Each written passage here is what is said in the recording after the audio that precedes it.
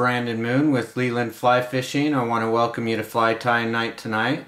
Tonight we're going to be tying up a really cool Starling and Olive soft hackle spider pattern inspired from patterns of old in the British Isles. They use this to imitate blue wing olives all the time. Great little pattern to fish with that. I want to invite you to make sure that you like the video. Make sure you hit the subscribe button, the bell to receive future notification. Leave us a comment and share the video as well. All these steps together really help us get our content out and seen by other people. The hook I'm using and put in the vise today is the Moonlit Premium ML102 in a size 16. So I laid a nice thread base on this, and now I'm going to take an alcohol marker because the alcohol doesn't bleed.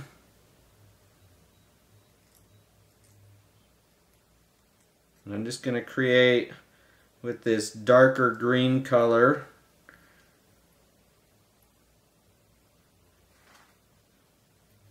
a nice differentiation for my ribbing there. You can see I created a thread body down to the tip of that bend, or the tip of that hook point there, and I started this at about 3/4 mark here, and I'm just going to create a little bit of a taper, and I marked my thread just at the beginning so that I can allow my alcohol to really just kind of dry up a little bit. The thread I'm using on this is the Semperfli Classic Wax 12/0. It's their new watery olive. I really like this color. Works well for either a blue wing olive or even a PMD. Kind of has the shade that's going to allow you to use it for both, but primarily it's going to be the blue wing olives that I use this for. We'll just create a taper to the body. It's not traditional, that's just the way I like it. So I'll create that taper with my thread going back and forth. Now I'll just half hitch that so that I can wrap using my rotary feature. And you can see that by coloring that thread with this darker green color, I get a nice clean segmentation. I don't have the bulk of a wire that I have to worry about making and creating an odd shape to my body. And it's less expensive, it's faster. I'll just take and trim that piece out. Now I'm going to take some black dubbing. This is the Semperfli Club Dub in the Firecracker Black.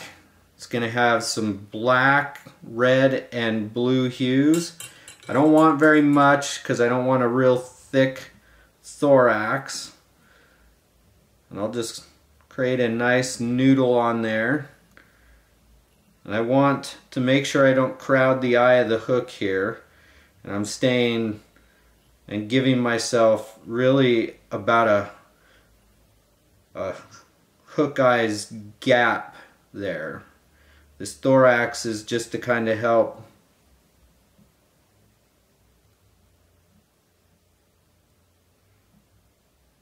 splay out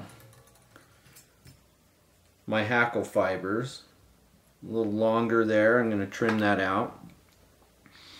Now I'm going to take a starling feather.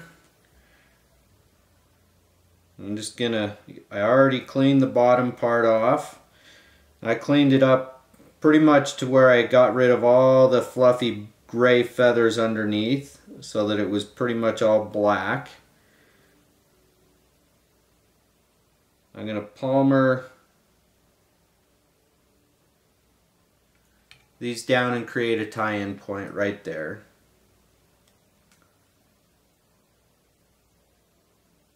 I'm going to lay that on top, 2 wraps, pull that tip back. You can see it's just standing up out of the way there. Sometimes it's not perfect like that. Now I'm going to trim that tie-in point out. I'm going to take my Hackle pliers, and I always tie mine in tip first. A lot of people tie theirs in with the butt stem first. I just make sure I don't pull super tight because Starling is a little more brittle rachis, but it's a thin rachis, so it wraps nice and good. And you can see each wrap I'm palmering these fibers rearward using my fingers, but also the rachis or stem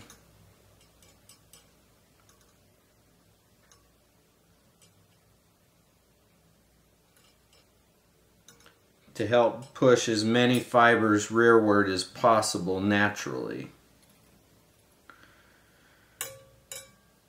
Now I'll just secure that down with 2 wraps. Now I'm going to pull all the fibers rearward, including the leftover stem.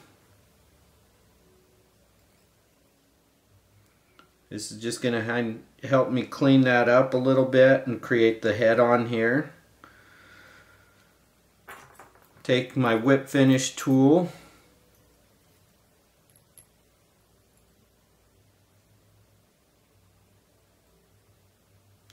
And then 3 turns is my go-to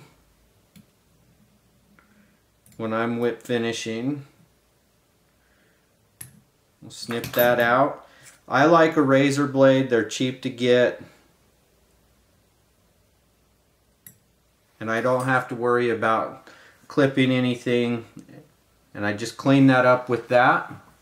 And then I'm going to take a little bit of head cement here, just for durability purposes. I'll kind of push my Hackle fibers out of the way a little bit. Set that on there. Let it dry just a second. And there you have a Starling and Olive soft Hackle spider.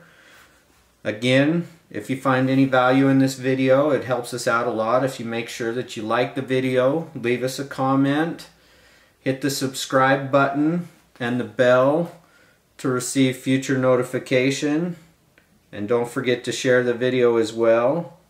I got a piece of that dubbing that's a little too long there. We'll clip that out. We appreciate your support and look forward to tying with you again next week. Have a wonderful day.